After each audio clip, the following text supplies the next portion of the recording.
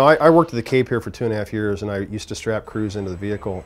And as we see John Herrington give a handshake to Pat Forrester as he climbs into the flight deck, now we have it. I remember once, very specifically, I had strapped in Frank Culbertson for his mission to the ISS. This was when he was up there during 9/11.